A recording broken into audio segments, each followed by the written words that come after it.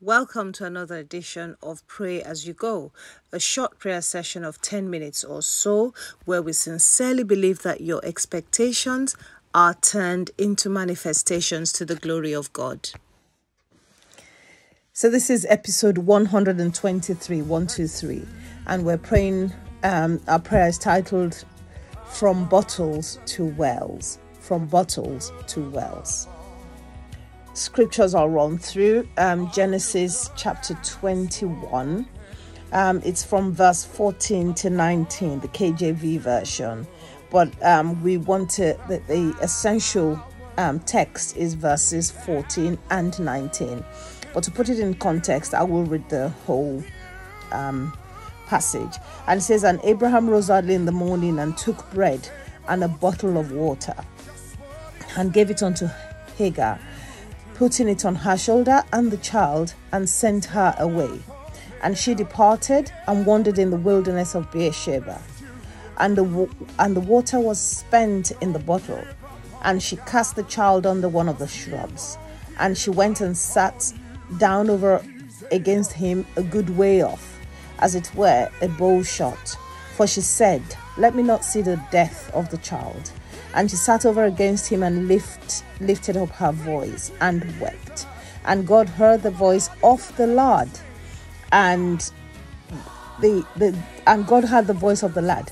And the angel of God called to Hagar out of heaven and said to her, What aileth thee, Hagar? Fear not, for God has heard the voice of the lad where he is. Arise, lift up the lad, and hold him in your hand, for I will make him a great nation. And God opened her eyes, and she saw a well of water.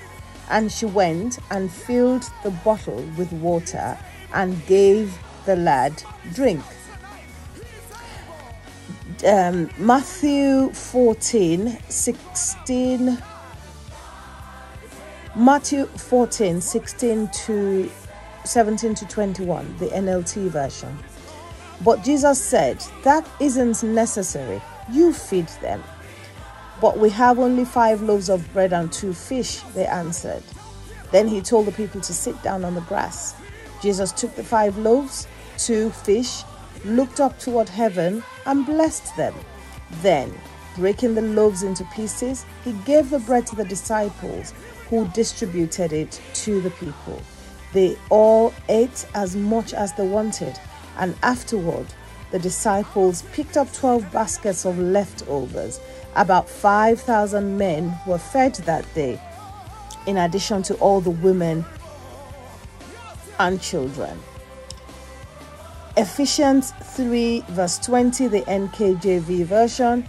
Ephesians 3 verse 20, it says, "Now to him who is able to do exceedingly, abundantly, above all we ask or think, according to the power that works in us." And finally, Psalms 108 verse 12. Psalms 108 verse 12, the KJV version. It says, "Give us help from trouble, for vain is the help of man." Vain is the help of man. So Abraham was a very wealthy man, and Ishmael at the time was his first biological son. He only just had Isaac. As a wealthy man sending his son away for a lifetime, he was only able to provide a bottle of water. The bottle wouldn't have lasted that long.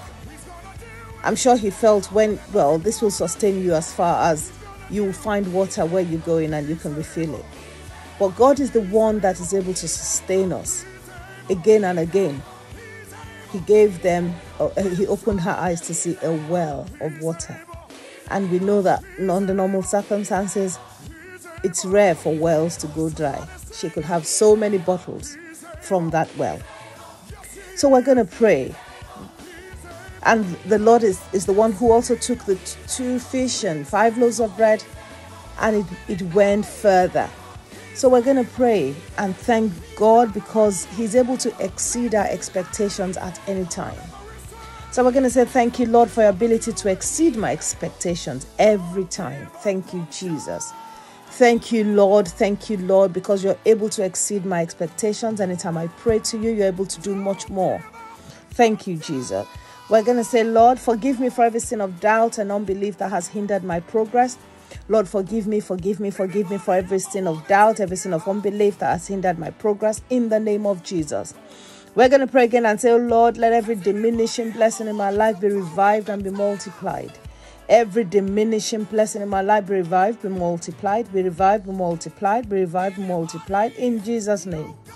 We're going to pray again and say, I decree and I declare that my few shall become overflowing, my and everlasting blessings, in the name of Jesus. I decree and I declare that my few shall become everlasting blessings, overflowing blessings, in Jesus' name. So our fifth prayer point, we're going to pray, oh Lord, my Father, arise to help. Man gives bottles, but you give wells, in the name of Jesus. Father, arise and help me. Man gives bottles for you, but you give wells. Open my eyes to the well you have created for me, and take my bottle. Open my eyes to the well you have created for me. Open my eyes to the well. Open my eyes to the well of blessings, in the name of Jesus. We're going to pray again and say, oh Lord, this month, give me blessings that surpass human comprehension. In the name of Jesus, give me blessings that surpass human comprehension. Give me blessings that surpass human comprehension. Give me blessings that goes beyond human comprehension. In the name of Jesus. We're going to pray again and say, oh Lord, arise and give me a miracle of multiplication in the works of my hand. Give me a miracle of multiplication. Give my children miracles of multiplication. In all we do, in all we lay our hands on, multiply, multiply, multiply, multiply, multiply, multiply. In Jesus' name we pray. Our Father and our Lord, we want to thank you, Lord, because you are the giver of all things. You are able to do exceedingly, abundantly, above all we ask or think of. Thank you because when the debtor widow of the prophet was suffering and she had only a little oil in the house, you made that oil go further. You not only pay her debt, you sustained her for a lifetime. You took the bottle and you replaced it with a well. Father, we thank you. Thank you because with the widow of Zarephath, she had only a little oil to eat, and she intended to eat and die with her son. But alas, when you came in with your well, she was able to sustain herself until the famine was over. You are the Lord that helps, and helps indeed.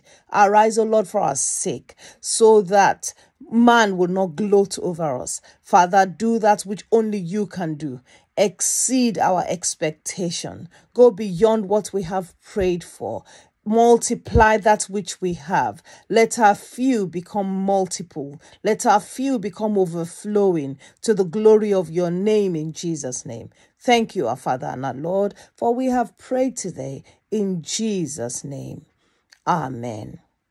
Thank you for tuning in and praying along with this edition of Pray As You Go. God bless you. The scriptures, the song, the prayer points are in the description box below as usual. Please remember to press the like button before you leave. Leave your comments. I always try and respond. Subscribe if you haven't done so, and share to bless others.